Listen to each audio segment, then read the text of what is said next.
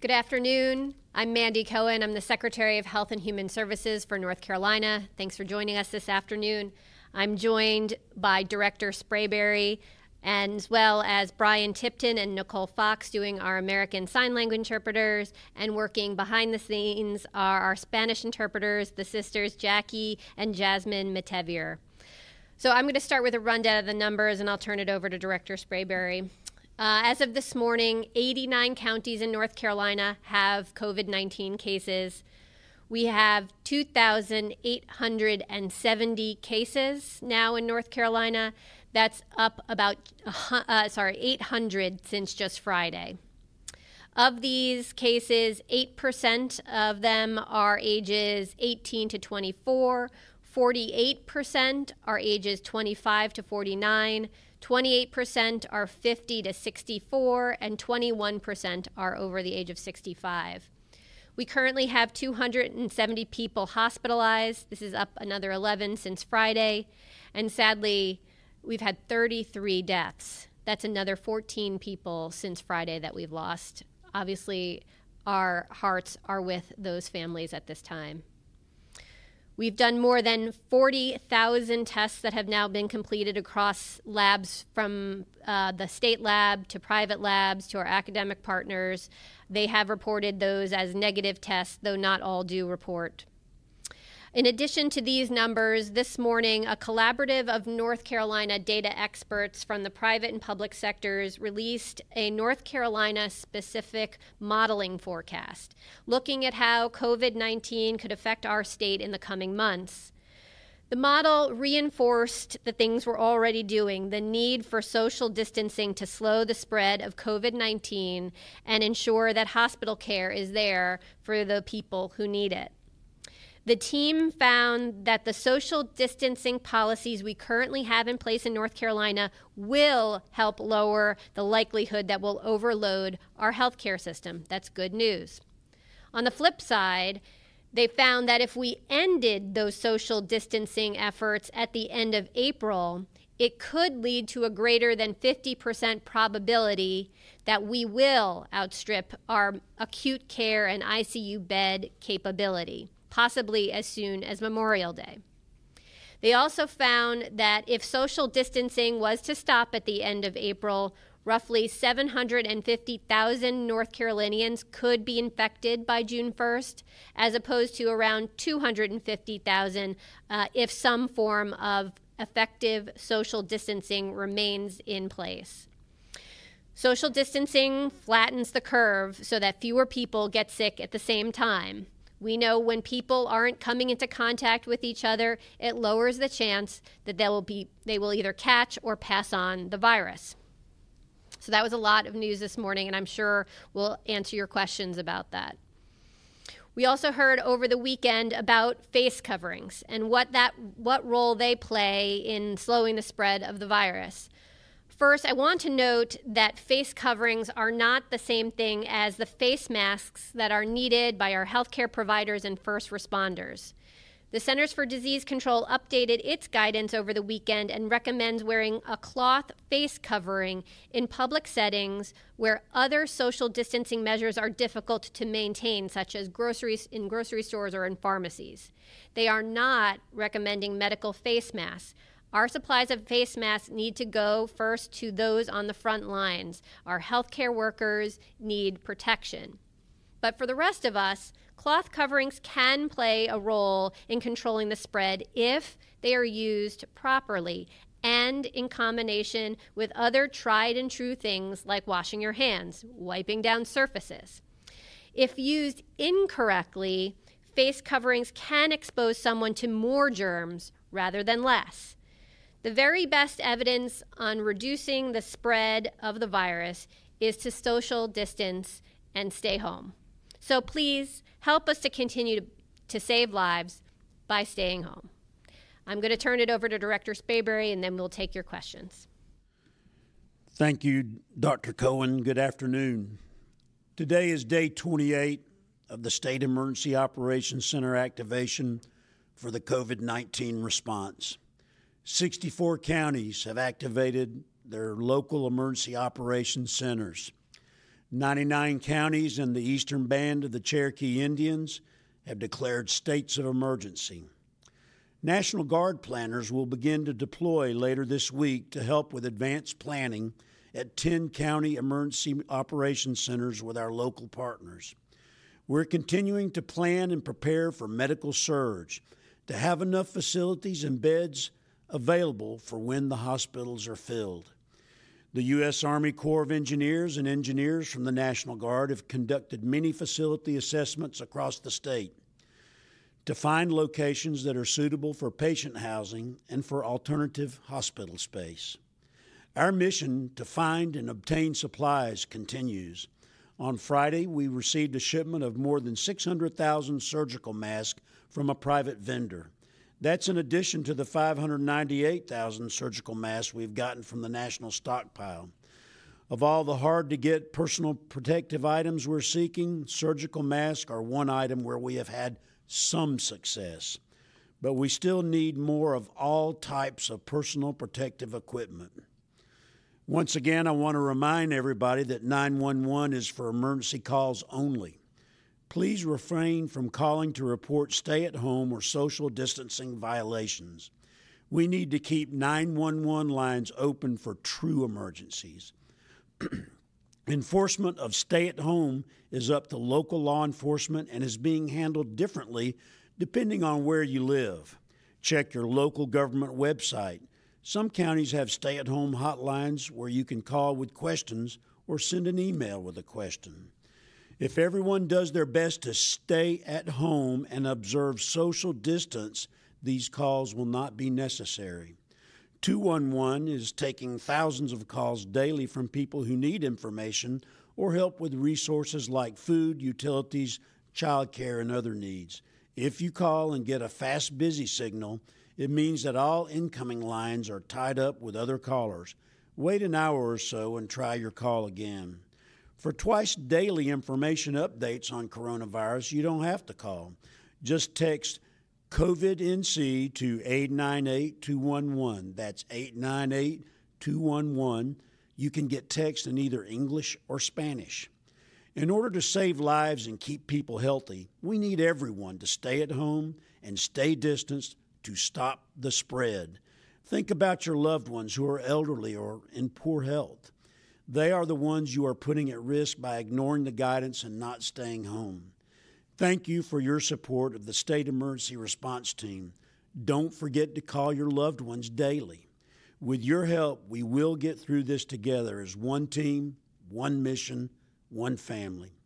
Thank you, and I'm turning it back over to Dr. Cohen at this time. Thank you so much, Director Sprayberry, and now we'll open for your questions. Reporters on the line, please press 1 to raise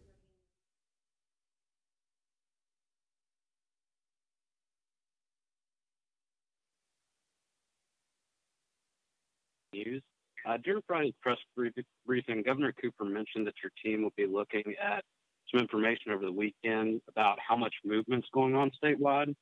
My question is, what type of tools is the state using in terms of aggregate cell phone data to track public movement? And also, are there any privacy concerns that arise from that use?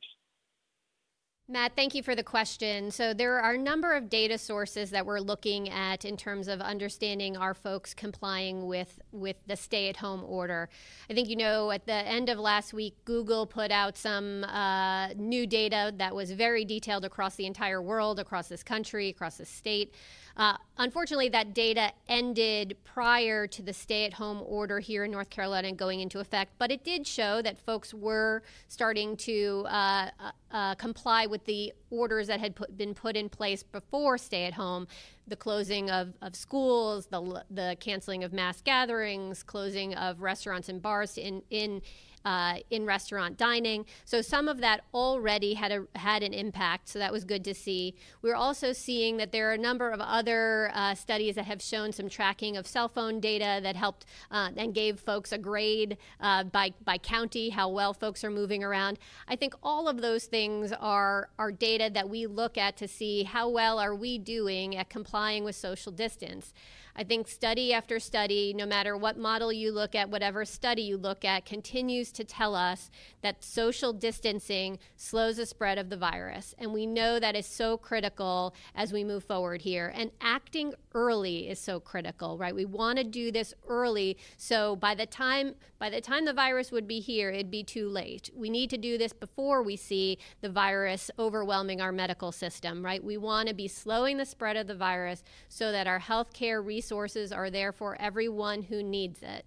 And so we're going to continue with the efforts that we've been doing. We'll continue to look at a lot of different data inputs to understand, are folks complying with the social distancing efforts we've done so far? Do we think we need to go further in that? We will continue to evaluate that on a day-to-day basis.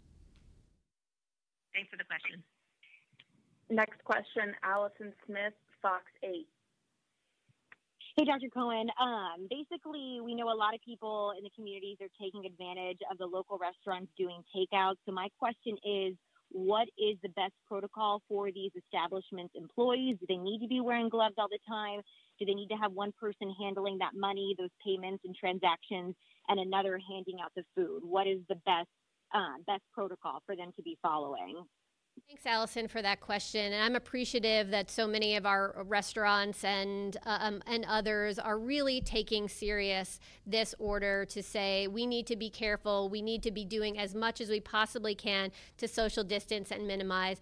I don't think there's one perfect protocol here. What I would say is for everyone to use their best judgment. I think minimizing the number of people who are involved in the transaction. So again, limiting the amount of contact, keeping folks as far away from each other as possible, so 6 feet apart. I know many restaurants are not having anyone walk into their establishment, or bringing things right out to the car, are using gloves. I think gloves are important, but again, it doesn't get you away from needing to wash your hands. So important. Washing your hands, washing down surfaces. I would say this from the restaurant side as well as the consumer side. You want to be making sure you're wiping down your surfaces and washing your hands as well. So there's no perfect way to do this, but I think using good judgment to stay as far apart as possible, to be washing hands and washing surfaces, and minimizing the number of people in the transaction. I know as many people as possible are trying to take, for example, credit cards over the phone to even minimize any additional transaction in the moment. I think all of those additional steps help, but there's no perfect way to do it, and we just appreciate everyone using as much good judgment as they can as we work through this. If we see additional data about a best practice, we will show it. I don't think we have that at this point. Lakewood, WASW. Yes, Dr. Cohen, this is Lakewood with WASW News. My question for you is, we're hearing a lot about the possibility of a complete shutdown of North Carolina. How would something like that work?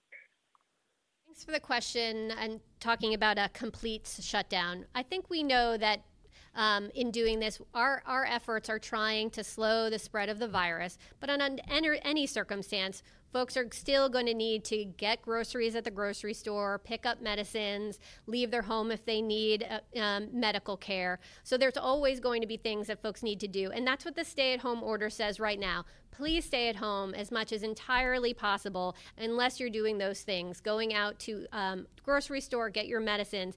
If you're one of the essential workers, we're also going to have those, but folks that work at our medical facilities or our essential businesses, they will always need to go to those jobs. We want to make sure everyone is doing as much social distancing, even in those settings, as possible. I do think we want to be maximizing everything we possibly can to do the social distancing now. I think what the data keeps showing us over and over is acting now, acting early, helps us get ahead, and it buys us time to do the important work that Director Sprayberry and his team is doing in terms of getting us the resources we need for protective equipment, making sure our hospitals have time to plan, to surge their capacities. So it's really important that we act now, and we act with everyone across the state really complying with stay at home. So I think there is more we can do. I think there is more that I would like to see in terms of folks staying at home. I'd even like to mention, I know there's some important holidays coming up, a number of them, whether it's Good Friday and Easter, it's Passover and others. It's a time where families want to come together, where friends want to come together with deep traditions of doing that year after year. And unfortunately, this is just not that year. Try to think of creative ways to connect with your family, with your friends, with your community, but by phone, by video. And so I know that is hard, but I'm really appreciative of everyone really taking to heart the stay at home to slow the spread. I think this will be a hard week to do that with so many celebrations and traditions, but it's even more important that we heed that order to stay home at this point. So thank you. Tammy Grubb, the Herald Sun. Yes, thank you. I had a question about the state's website on inpatient hospital bed count. When you look at the site, it says 64% of hospitals are reporting statewide. I understand this is for supply of beds and ventilators, but does that have some indication toward how prepared hospitals really are to handle the surging in cases? And also wondering if why there's only 64% reporting. Thanks for that question about hospital reporting. So I think this is a new effort for all of us in terms of reporting into the state in a frequency that we've asked them to do every single day to report that. And so I think we've been getting better over time. I think certain days we've seen as much as 90% reporting. So, that's been fluctuating a bit, and we're trying to mature our process so we can really get a good understanding of what capacity our hospital systems have. I do want to thank them for the work that they have been doing to, one, cut down on elective procedures to make sure there is capacity in our system and to save on protective equipment as we go forward, and then putting together very detailed plans of understanding if we do start to see a strain in our resources, how could they even go beyond their current capacities to make sure that we can serve the people of North Carolina. So we continue to improve that reporting day over day. What I would say is, well, the percentage of hospitals that are reporting in, it's all of the big systems are doing that routinely. I think it's a number of our smaller hospitals that we continue to work with as they work on this in a daily way. So continue to check back at our site. What I think it tells you right now, today, is that we do not have a strain on our medical system. As I mentioned, about 250 folks in the hospital right now with COVID-19. And that is not putting a strain yet on our medical resources, but we know we need to be prepared in case that number changes. It could change very quickly. So we continue to work with our hospitals to make sure that they are building up their capacity. Jody McCreary, CBS 17.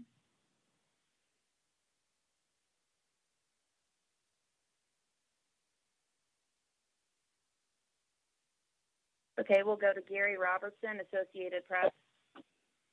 Hi, this is for either one of you.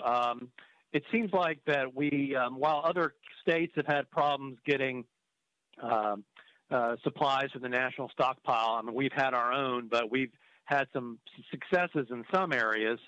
Have you been given any reasoning why we seem to be doing okay in some measures? Is it just a matter of whether certain supplies are in greater supply than others, or are we doing something different that has allowed us to get more needed supplies from the federal stockpile? Thanks for that question, Gary. I'm going to turn over to Director Sprayberry.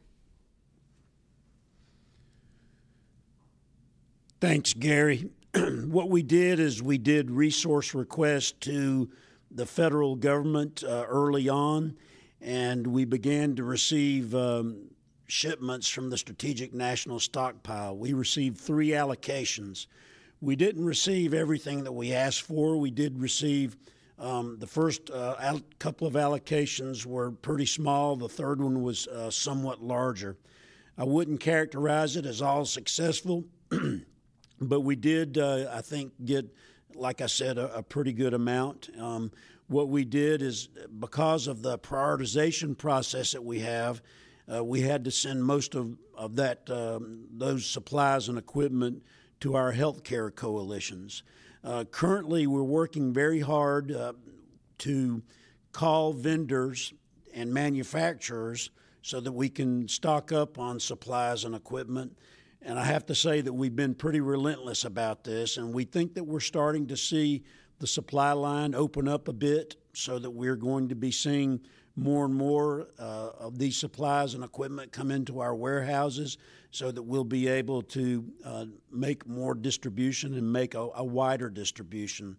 But I must say, Gary, I think the problem that we're seeing has been not just in our state, but also locally, as well as nationally and internationally. We're hoping that in the days to come that we'll be able to see the loosening of the supply chain, but that's a top priority for us, and we're still working very hard at it. Thank you. Next question, Hannah Snoot, the Charlotte Observer. Hi there. Earlier this week, the News and Observer reported that 8 nursing homes and 4 residential care facilities in North Carolina have seen COVID-19 outbreaks. Is that still the correct number? And are you aware how many of those nursing homes and care facilities are in Mecklenburg County? Hannah, thank you for the question. So that information is posted on our website when we hear of an outbreak. And again, an outbreak is just 2 or more cases in a long-term care facility. We are tracking those and reporting them. And that means that outbreak lasts for at least 28 days. So we stay up there until we hear that things have been resolved or 28 days have passed. So I don't have the exact number of nursing home folks and how many are in Mecklenburg, but you can look on our data dashboard site again at ncdhs.gov/coronavirus, and that information is now being tracked there. Next question, Alex Shabbat, WCNC. Hi, Dr. Cohen.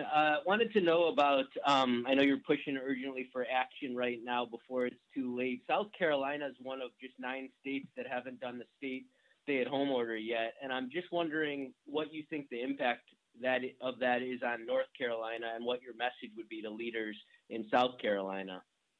So we've been looking at data across the board, and all of the data points in the same direction, which is early action to reduce the spread of the virus is important so that we don't overwhelm our healthcare system. I think every state has to look at their own data and make decisions based on what they're seeing in their state. I have not looked at the South Carolina numbers. Obviously, I'd be encouraging all leadership to look carefully at their numbers, tailor it to what's going on in their state, and make sure to act early to slow the spread of the virus.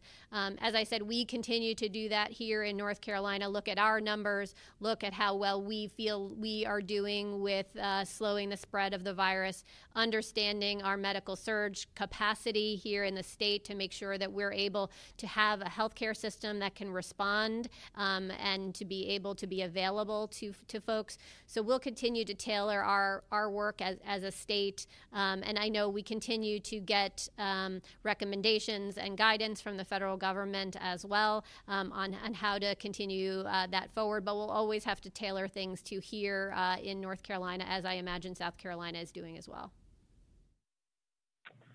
This is our last question. Richard Craver, Winston-Salem Journal. Yes, Secretary Cohen, you were at the presentation with the researchers early this afternoon, and you heard their opinion about the issue about the random testing of 1,000 individuals, or whatever it might end up being. But I don't know if the Cooper administration yourself has issued y'all's opinion on the random testing. So do you have one at this point? Yeah, so I think there's a number of mechanisms that we want to deploy in order to best understand the virus here in North Carolina. So our state epidemiologists and their very large team of scientists and PhDs have put together a plan on how can we really get our arms around what is happening here in North Carolina. We know test results alone are not going to give us that full picture. I think the data scientists talked about something called an iceberg effect, where we know we are testing some, but there is going to be some folks who we don't capture through that testing. And so we need to do other mechanisms, surveillance mechanisms, that allow us to understand that broader view of what is going on with the virus here in North Carolina. There's a number of techniques that we'll be deploying. We will be using our underlying flu surveillance system and modifying it for COVID-19. Some of that will be testing asymptomatic folks. So I think gets at the random sampling question I think that you are asking, right? It's us trying to understand the extent of the virus, both people who have symptoms and don't have symptoms. So we know where the virus is in the state. And again, it helps us tailor as we go forward to know what we need to do going forward. I think we're going to take in a number of inputs.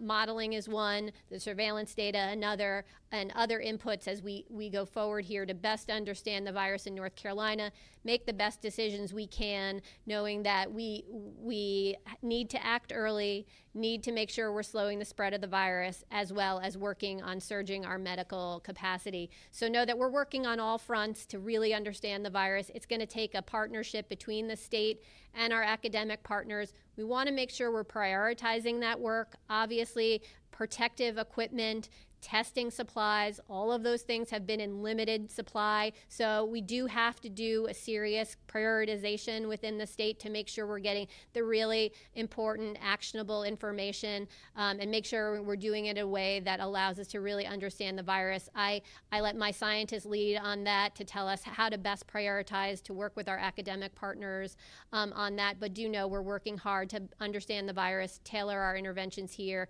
slow the spread, and make sure our medical system is there for folks. So I'll just leave with this afternoon of saying thank you to folks who are staying home. Thank you for the good questions this afternoon, and we'll be back with you tomorrow to answer more. Thanks so much.